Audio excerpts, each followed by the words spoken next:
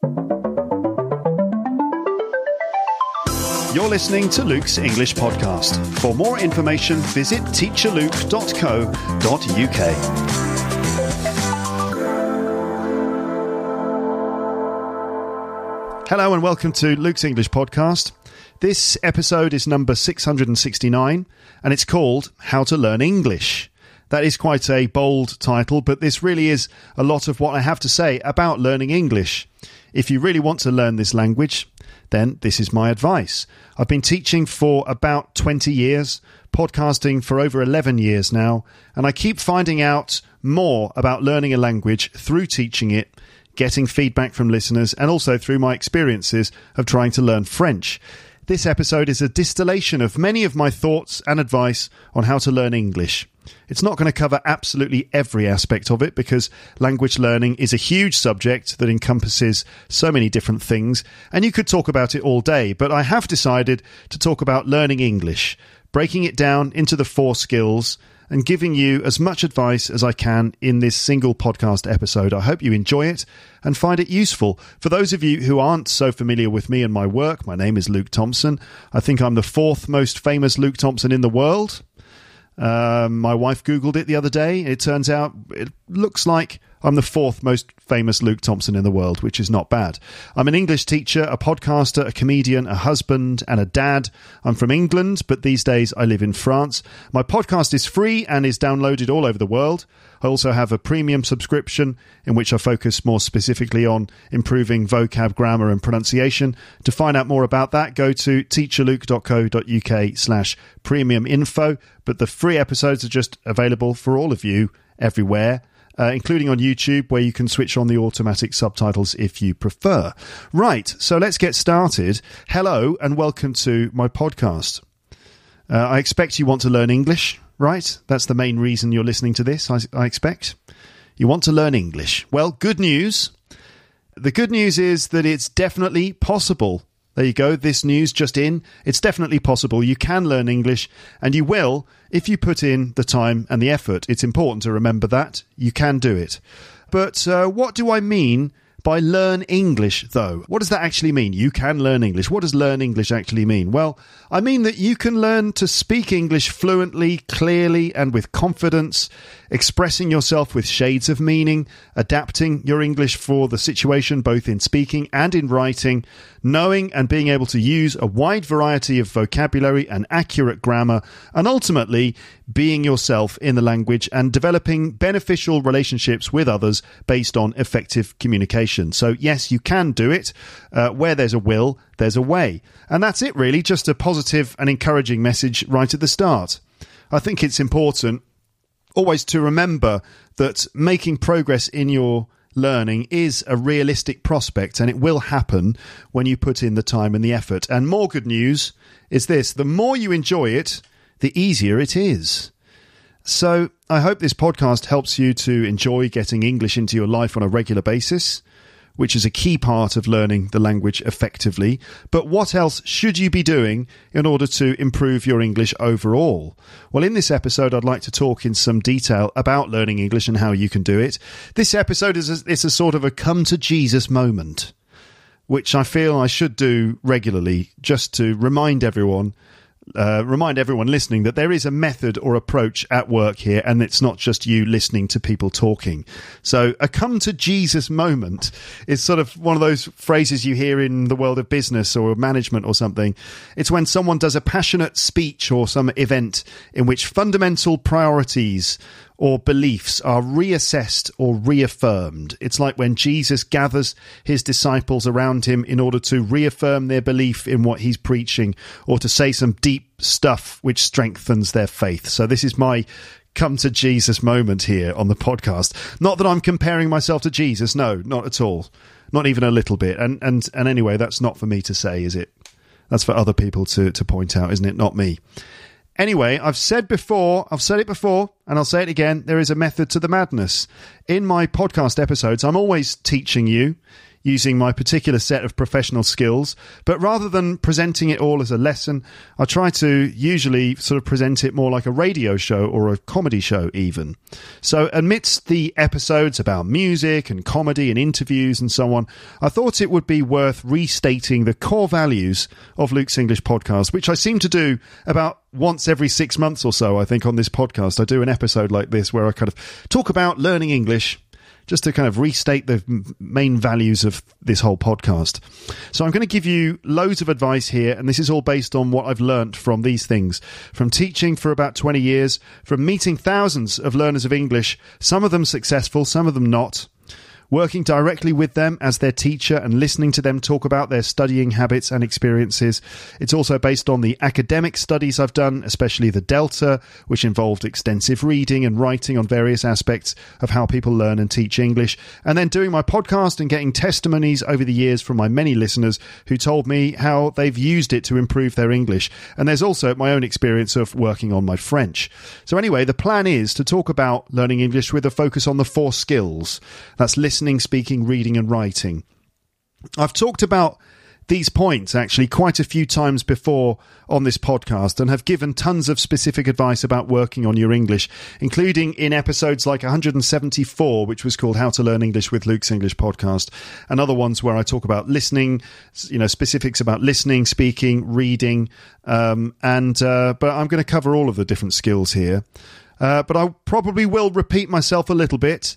But I still get asked regularly to talk about how to learn English. And I think it's important for me to talk about learning English on this podcast on a regular basis. Obviously, that's what this podcast is about, first and foremost, even though a lot of the time in my episodes you'll hear me and my guests talking about all sorts of other things. So learning English is the main aim. Essentially, the thinking is that you should listen to natural conversation on a variety of topics, and it's simply listening to things in English, not just listening to things about English, that's going to help you learn this language, especially if you enjoy the content.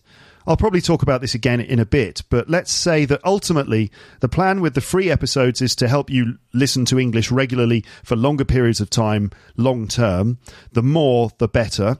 If the content is enjoyable, that should just make it easier for you to achieve that.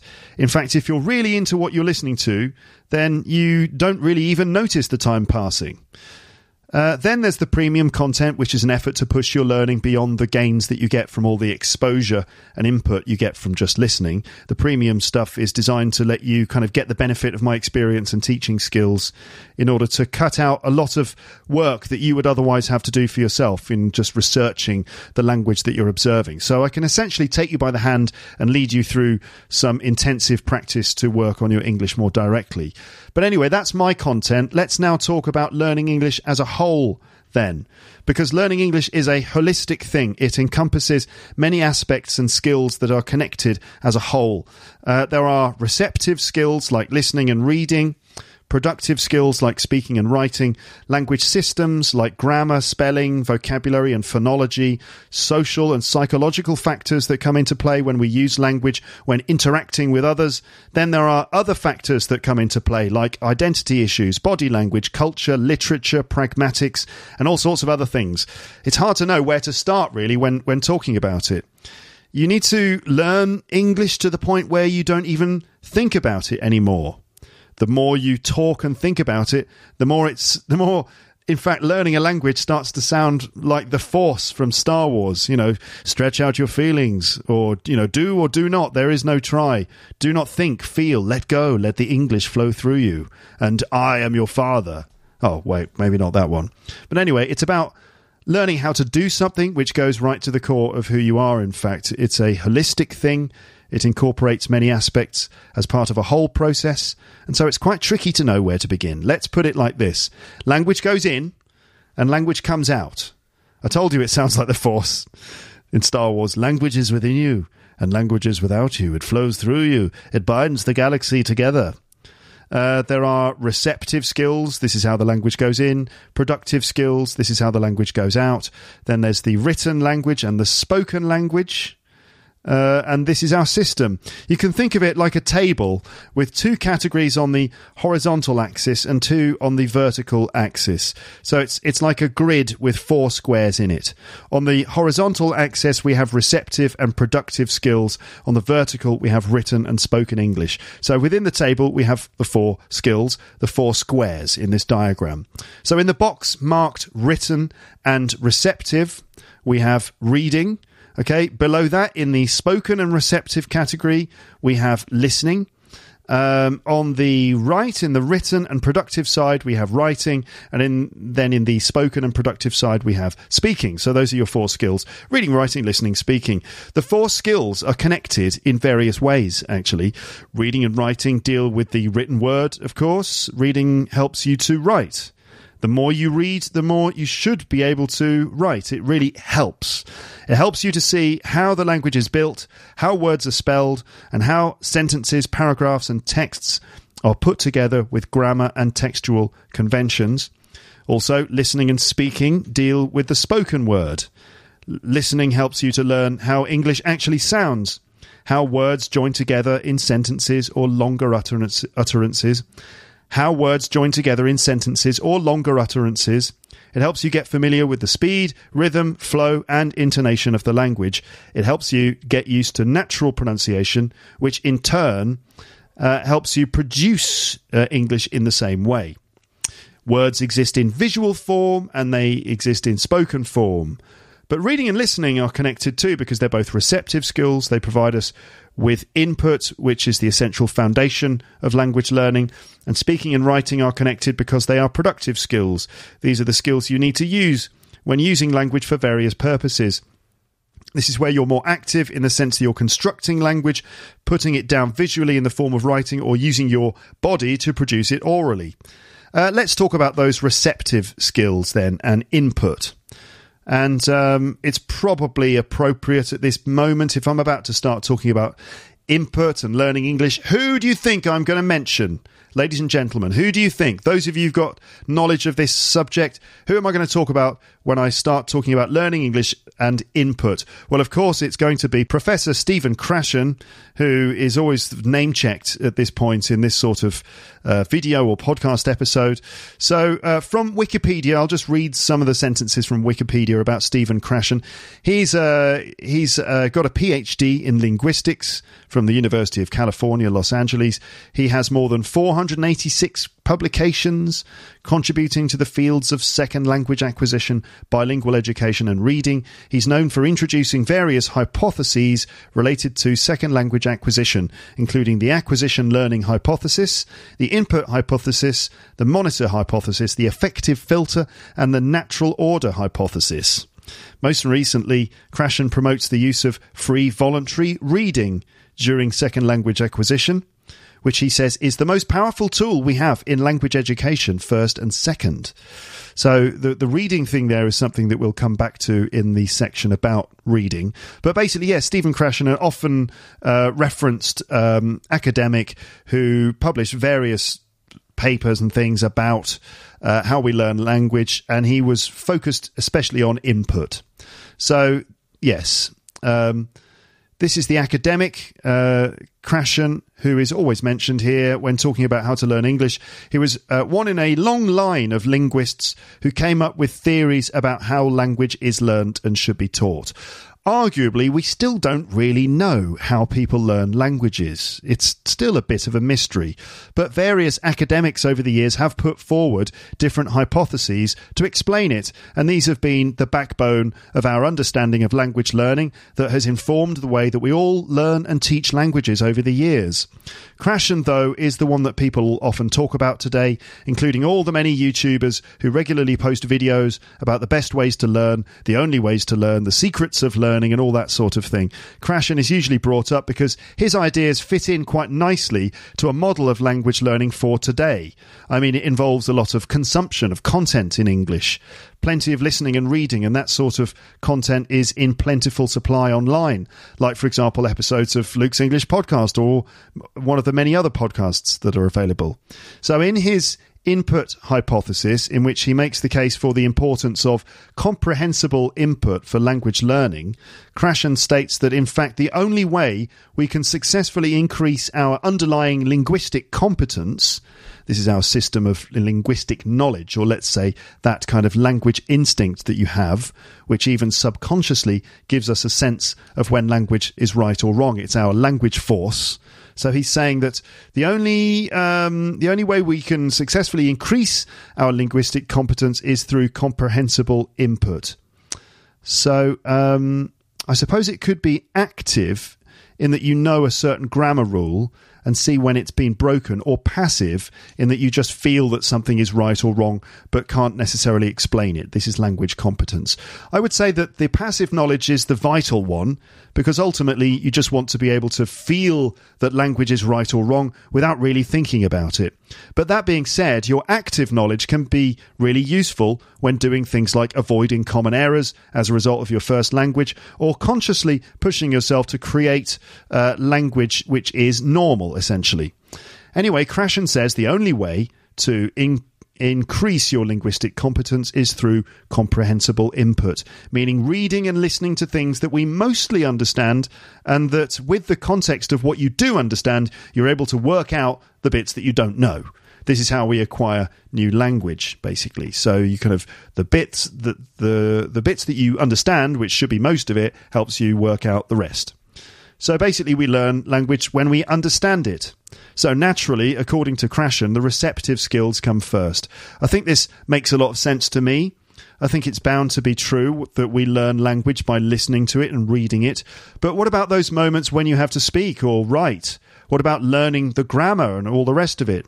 Well, Krashen would say that we learn the grammar, vocabulary and pronunciation of a language by listening to it or reading it, and that it's a natural process and part of how we decode language through comprehensible input.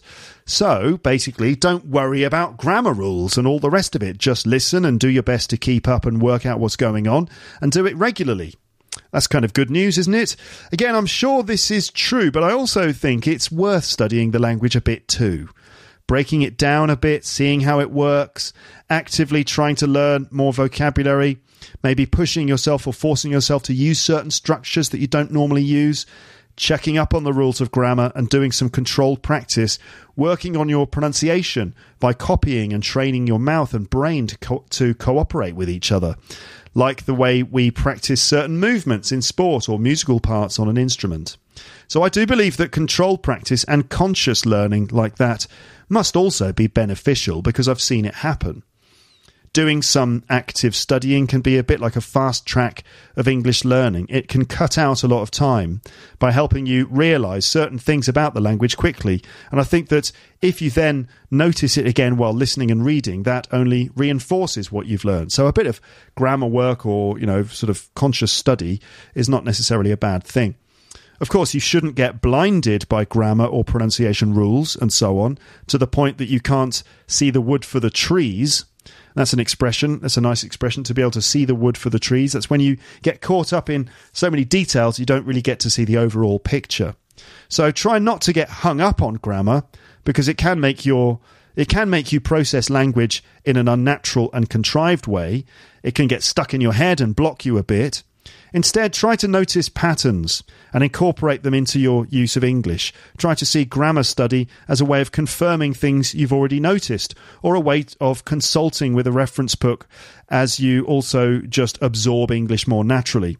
If you only study English with the grammar, it's going to be a bit weird. It's going to be a sort of odd, abstract process for learning the language, just going by the rules first. It's better to focus on consuming English in the form of messages which you're trying to understand, and then perhaps check your grammar later to straighten things out. Premium subscription, again, is where I can help you with that sort of thing, hopefully combining it with the free content to give you lots of the stuff that you need to attack English from several angles. Anyway, what Krashen is saying, I suppose, is this: that input is vital. It's like your food. So let's talk about receptive skills and input. So language has to go in before it comes out, as we've said. How can you learn this language if you haven't heard it and read it a lot? I mean, you've got to, in order to know the language, you've got to just observe it and hear it and see it in order to know what it is, in order to actually be able to produce it. So read and listen to things that are slightly above your level, so that you can understand like 60 to 80%. Okay, that's what you should be understanding, and sort of the remaining 20 to 40% is what you're sort of working out from context. Obviously, the more you understand, the more you're likely to work out the rest. So 80-20 is probably better. That's where you're understanding 80%, and that's that 20% which, you know, the more you understand, the more you're able to understand, you see. So you need to be able to understand that much for your brain to work out the remaining like 20 to 40% that you don't know. Meaningful context is vital. So basically, it's the 5 L's, listening, listening, listening, listening, and listening, and the 5 R's, reading, reading, reading, reading, and reading. It's also largely a question of finding the right stuff to listen to. In the case of listening, or read in the case of reading. There's this podcast, of course. Others are available. You can watch TV and films with and without the subtitles. Don't have any subtitles in your language. Just keep it either English on or English off. When you're listening and you've got the subtitles, you're not just listening, really. You're also reading. So if you really want to test your listening skills, subtitles off. Hopefully you'll find content that you actually want to listen to, not just for studying English. So if you do get addicted to a Netflix series and you can't wait to find out what happens next, that's good. That means that you'll get more comprehensible input and you'll be much more focused and involved in it, which is great for your English. Or maybe you want to hear another stupid and funny conversation with my friends just because it makes you laugh and you feel some sort of connection to it. All of that is great because it will help you listen more, listen longer, and listen long term. Okay, so is that all I have to say about listening? I guess it's just the right content and then just getting the practice in. Okay, I'm not talking about sort of listen and repeat and stuff. I'm going to come on to that later. But essentially, find the right content for you and just get addicted to it and absorb it. I recommend podcasts because it's a way to actually just get more. You just get more of a focus on the language, and you've got more freedom. You can listen to this when you're out and about with your headphones on and so on. But yeah, finding the right thing. So basically you're going to go for stuff that's for learners of English or stuff that's for like just native speakers. You could go for the native speaker stuff. I'm sure that many of you are capable of following most of it. So that would be good. It can be tricky.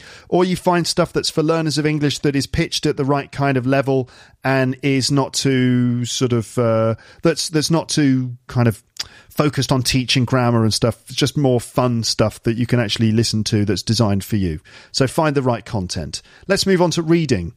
So this one is also a pleasure to talk about because it's a pleasure to do, and there are lots of great things to read. Let's hear from Stephen Krashen again, as he is the master of this whole input model.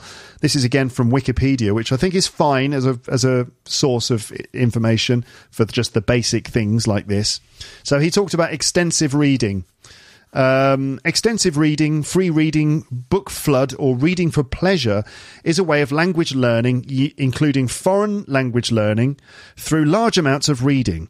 As well as facilitating acquisition of vocabulary, it's believed to increase motivation through positive affective benefits. It's believed that extensive reading is an important factor in education.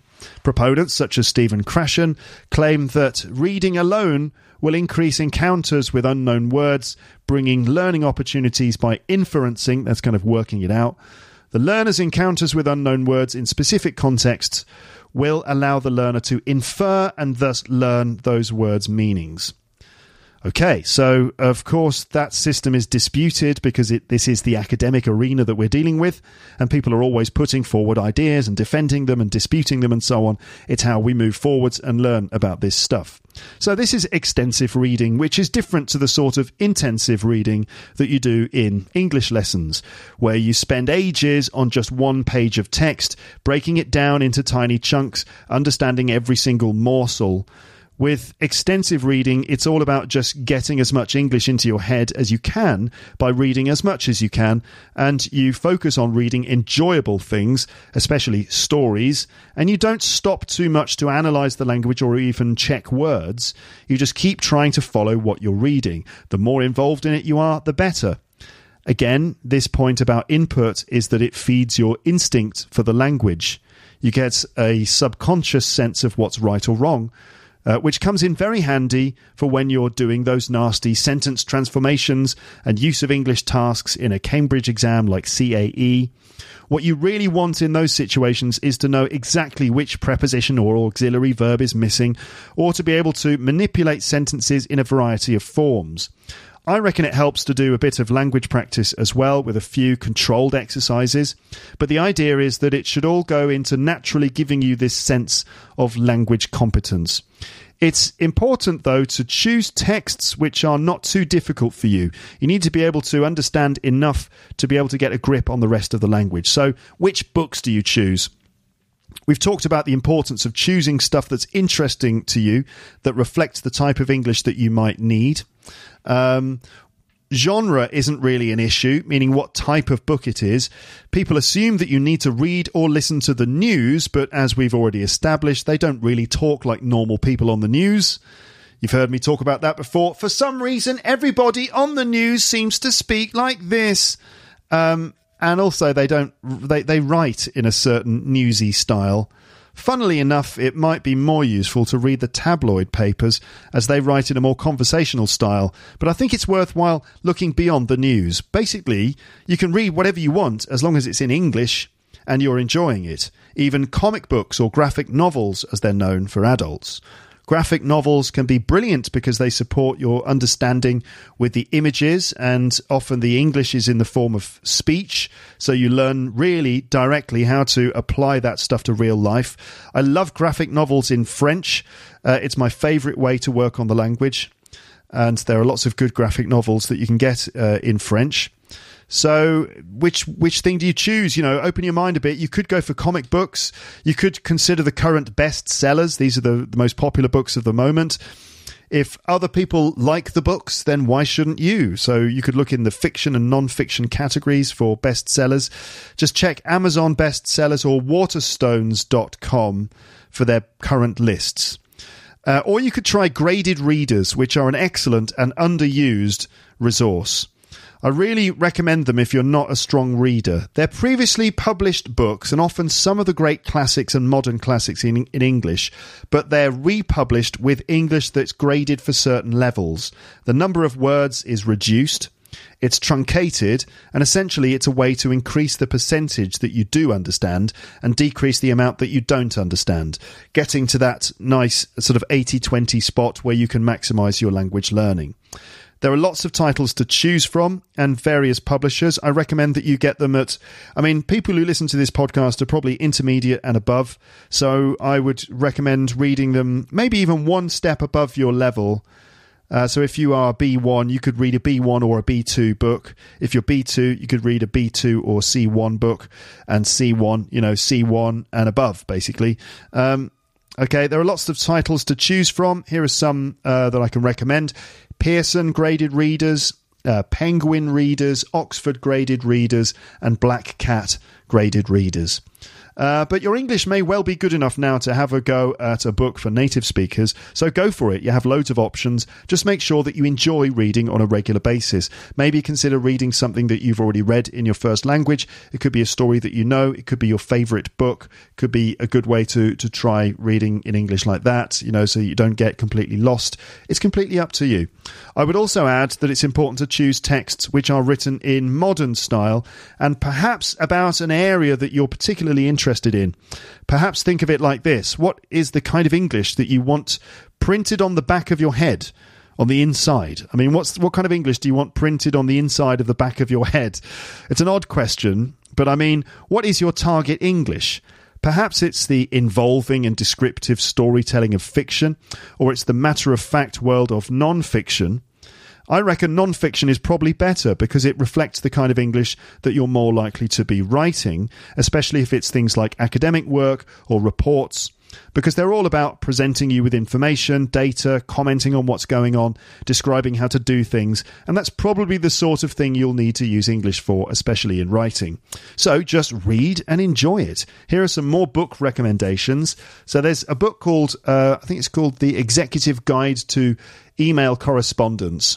you can find a link to it.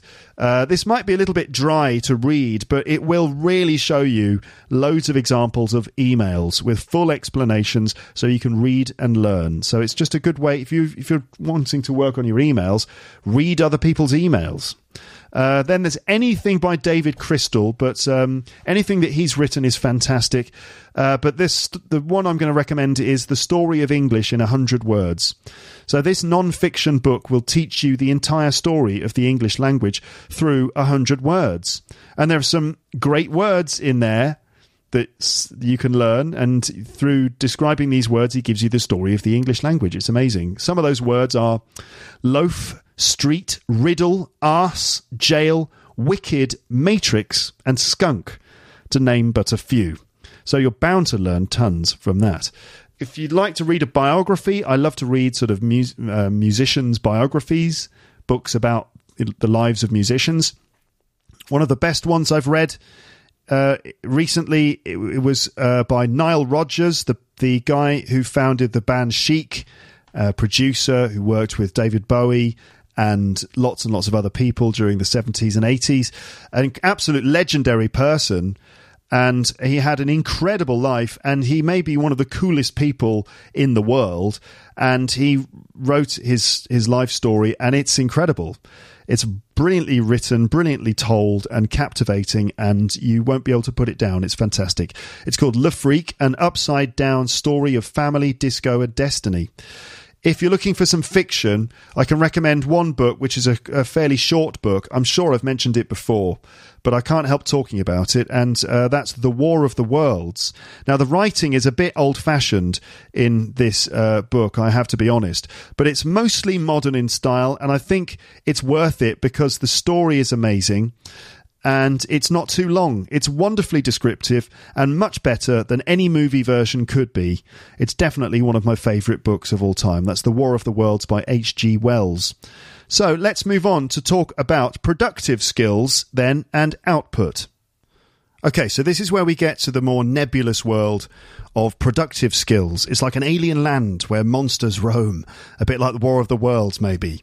Okay, I'm exaggerating, but I mean that productive skills are a bit harder to pin down because even more psychological and social factors come into play. You have the public aspect of it, the fact you're trying to manipulate the language and get your ideas across in the right way, being coherent and cohesive and in the right style with the right level of politeness and with the correct conventional replies and requests, and on it goes.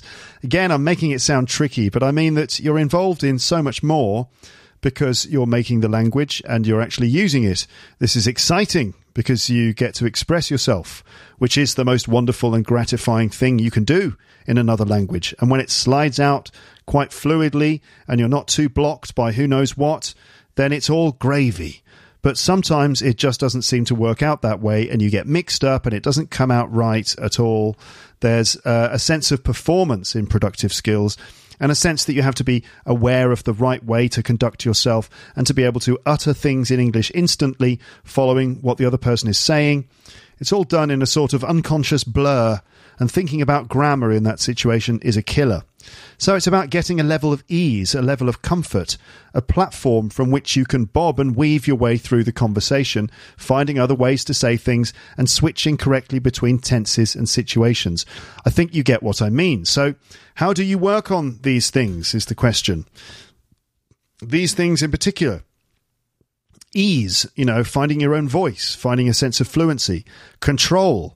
That's learning the grammar, being able to use it right without making mistakes, using the right vocabulary properly and pronouncing things so that people can understand you. How much control do you have?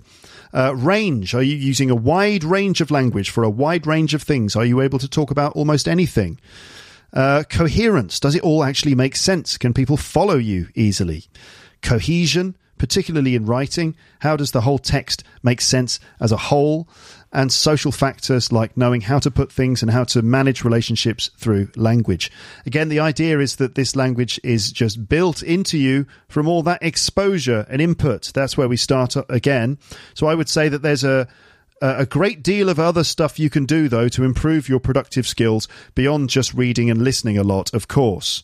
So in both writing and speaking, the first thing to remember is you need to engage in it as much as possible, real writing and real speaking. Ultimately, this means trying to use language to communicate a message in some way, and that's what you should be focusing on. Meaningful interactions, especially ones in which you have something to offer or something to gain, such as negotiations or even information gap situations in which you're telling someone something they don't know.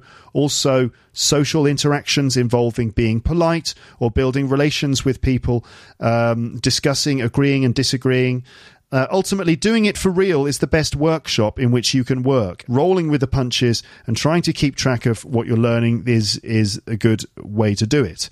This is why people learn English best when they're forced to do it because of their surroundings. They learn by being a waiter in London for a year, or working in an office with native speakers, or being plunged into a foreign university for a year, or moving to a new country and having to cope with all the challenges that brings, and in a second language as well. So I suppose this is immersion, really, but it's more than that. I recommend actually conversing with people just to practice. It's the 5 Ps. Practice, practice, practice, practice, and practice. It's like going to the gym. Fluency is like physical fitness in your mind and also in your body, because you're using your mouth, your breathing, and your head and hands to communicate too. And it applies to writing as well. You can observe the way other people write their emails and kind of copy their style. You have to really think about what you're saying or writing, and doubtless you will end up writing emails with requests, with information, with questions and other complaints and so on. So you will have to learn on the job. Being thrown in at the deep end, or if you just have to use English at work, it could be either a big stress for you, or it could be a huge opportunity to just go for it and use it as a practicing opportunity. Anyway, let's talk about specific productive skills, writing and reading, and how to work on them. Let's say that you are not actually in a situation where you can talk to people or have correspondence with people. Or maybe you're not in a situation where you have to write things which other people will ultimately have to read. Unless you find a tutor on italki, for example, then that person could be your practice point for speaking and writing, giving you feedback as you go, allowing you to engage in different, forms of communicative practice. But let's say for the purposes of this episode, it's just you and the English language, just facing each other off in a kind of Wild West fashion. So how can you practice then on your own? Well, let's start with writing. Obviously, you need to write, but what are you going to write, and who is going to read it? Well, the first thing is, yes, just write. Write regularly, write meaningfully, and write with a reader in mind, even if nobody reads it. This is important because it will help you get used to simply putting your ideas into words. It's a creative process, and also a mechanical process to an extent. Building sentences is a sort of art or craft. You have to practice it in order to get some level of comfort with it. Let's imagine there's a muscle in your head. Now, this is not scientific at all, what I'm about to say. It's more of a metaphor. But let's imagine there's a muscle in your head, which if you never exercise it, it will be weak and underdeveloped. But if you exercise that muscle regularly, it'll be strong, reactive, and quick. I expect there is a part of the brain responsible for creating written language and a subsection for creating written English. I mean, I guess there is, but I don't really know about the kind of neurological stuff. But anyway, keep that part of your brain fresh by writing English as much as you can. And that's as scientific as I can get here. So anyway, here are some things you could write. So again, anything. But you don't want me to say anything. You want me to be more specific, don't you? Okay, so you could write a diary. That's just... here's a list. Here's a list of things. So a diary, you could email an imaginary person, which might be a bit spooky. Or you could even email yourself and just keep the email conversation going, emailing yourself. You could choose to write academic texts and search the different text types, like, different lengths essays, different types of essay you'd have to write. You could practice writing emails and make sure you're doing all the different types of emails and working out the conventions. You could write reports and, again, try to work out the standards in report writing. Formal and informal letters, the same. And job applications, again, the same. Basically, whatever you have to write, you should try to find some samples of these texts and aim to copy them. Copy the style, copy the arrangement, the language they use, and reproduce it yourself. Texts that you write will invariably be very practical. So it's about reporting information and asking questions. So you could look at sample texts and copy them. It helps if you have a specific workbook for doing that, certainly with emails, and I recommend Email English by Paul Emerson. It's a simple workbook that helps you work on almost all those things, and I'm not even sponsored by Macmillan or anything. It's just genuinely a great book. Email English by Paul Emerson, and they have downloadable email writing tasks on the Macmillan website as well. You can find the link on the page. So you could get the book, work your way through that, and then do those email exercises as well. So you're actually constructing full emails. Ideally, you'll have a teacher to proofread your work, to correct you and give you feedback, ideally. But if this isn't possible, it's still a good idea to write. Here are some other ideas. So the diary, as I mentioned before. So you can just describe things that happened or make it more personal and really explore your thoughts and feelings. If the words don't come, just use basic words in the beginning. Try to find other ways to say what you want to say.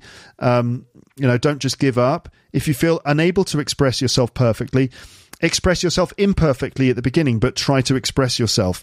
Again, it would help if you got someone to read it. I don't know if you want anyone to read your diary, but I mean, I've made that point. But here, I'm just saying you can do it on your own. It's not ideal because you don't get feedback on it, but it's still good because you've still got to practice producing written English. Writing is not just sentences, it's paragraphs and pages. The thing that you're writing will define how you write it. This means conventions of certain texts, formality level of the language. There are specific exam tasks from things like IELTS, FCE, CAE, CPE, and Beck Higher and Beck Vantage. You could try doing those. Those different tasks often reflect the different types of writing you have to do. So you would practice doing reports, emails, formal and informal, articles, stories and stuff. And so those things will push you to learn the conventions of different types of text. So it could be a good idea to take a Cambridge exam if you want to work on your writing. The subject of vocabulary notes should probably be noted here. You might write some notes on vocab, and I would recommend here that you take a more extensive approach to doing this. What people usually do is they write the English word, maybe a subtitle in, maybe a translation in their language, and maybe one other line, and they just fly through this big list. I would say don't just have one word per line. I want to see one word or phrase at the top of the page, and then just loads of text underneath full of examples and your own examples with the language. So it's like one page per word kind of thing. That's how detailed I want your vocab notes to be. You can then come back and you can cover up some of the words and try to remember them. Alternatively, you can use my PDFs with the notes and memory tests if you're a premium subscriber. There's another little plug for my podcast. But anyway, vocab notes should be extensive. Making more extensive vocabulary notes with plenty of examples means that not only are you recording vocab, you're also practicing using it in writing too. So let's move on to speaking. Finally, last but not least, I mentioned italki before, and you can find tutors and teachers and conversation partners there for regular practice, and I do recommend doing that. Otherwise, let's look at some ways you can work on your speaking other than in actual spoken practice with others. This is basically developing your speaking on your own. So this is quite a tricky thing to do because normally speaking is an instantly interactive form of communication. It also involves a lot of listening and then being able to produce English instantly without hesitating too much. It's also quite physical as it involves using your mouth to produce words in sentences the right way. And of course, there are all those cultural things to think about too. But really, speaking should just be your attempt to find your own voice in English with fluency and with a specific tone. Of course, it comes through a lot of practice of having conversations in which you're not really thinking about what you're saying on a grammatical level, but it's pouring out of you due to necessity and not being able to really think a lot. Doing that regularly helps your brain map out the extent of the English that you have and increase it, sort of keeping it fresh. That's not scientific again, but more of a metaphor of what I think speaking can do. It activates something in you that you have to maintain and keep active, or those parts of the brain sort of go dull. So it's the 5 S's: speaking, speaking, speaking, speaking, and speaking. But with who? Well, the fact is, it just helps to talk to other people, and that's the best and most basic advice I can give. Outside of that, you have to manipulate your surroundings and use your imagination to practice speaking on your own. So you could literally talk on your own, and even in your own head. Now, this might sound a bit odd, but it's a surprisingly effective way to activate English that's in your head. You essentially talk to yourself out loud in English, describing what's going on, what you're doing, and what you're thinking about, and just say it all in English. Alternatively, you can just do it in your own head and just think the sentences. This also keeps that system of language production in your head fresh, but it's obviously better if you're actually producing the words with your mouth. Also, there's the old listen and repeat.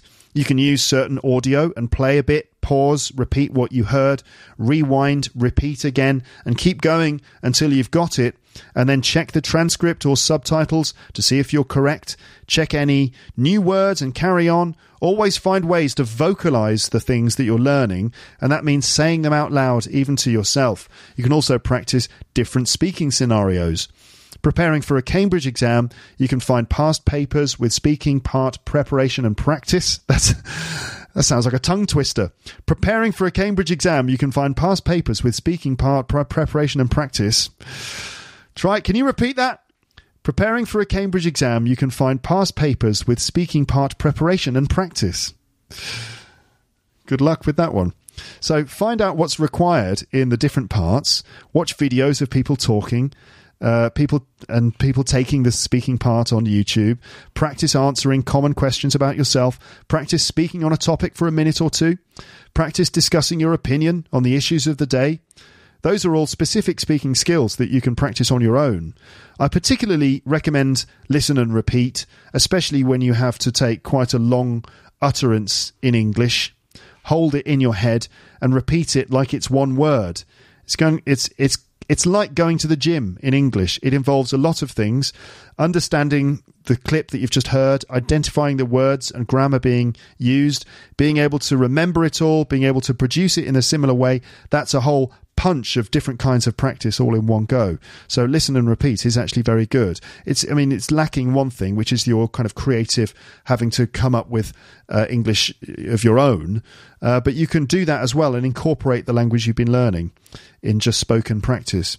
And if you repeat the sentence straight away and again, you notice certain little errors that you're making and you correct them again and again. So repeat over and over again, a bit like practicing boxing combinations in the ring before the big fight.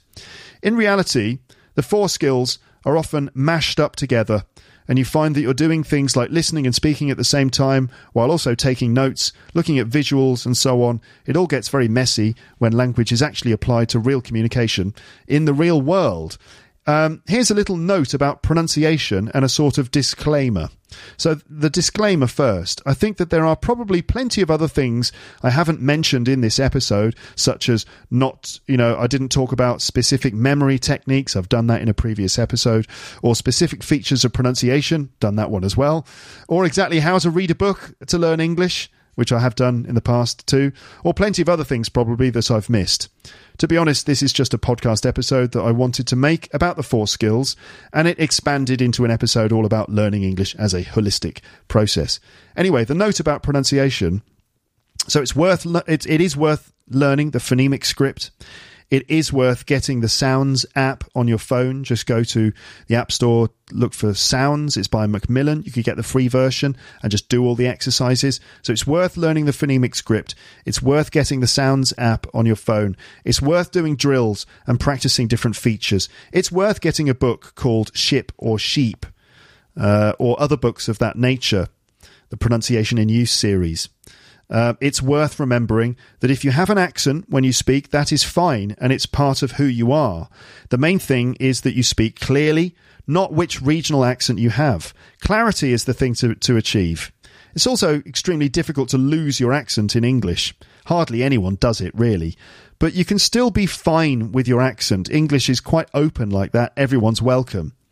But there you have it. That was quite a comprehensive look at how I think learning English is best when you combine two things, comprehensible input and a clever studying routine. I think it can work wonders for your English, and that's what I try to do with this podcast. I try to give you all the input in the free episodes and then do some more focused studying in the premium content. Hopefully, together, those two channels can boost your English to the max. Okay? So there you go. Thank you very much for listening. If you've been listening to this on YouTube, don't forget to like and subscribe. Okay, guys? You could download the Luke's English Podcast app from the App Store, and you can sign up to Luke's English Podcast Premium by going to teacherluke.co.uk/premium info for all the details. But that is it for this episode. Thank you very much for listening, and I will speak to you again soon. But for now, it's time to say goodbye. Bye, bye, bye, bye, bye. Thanks for listening to Luke's English Podcast. For more information, visit teacherluke.co.uk.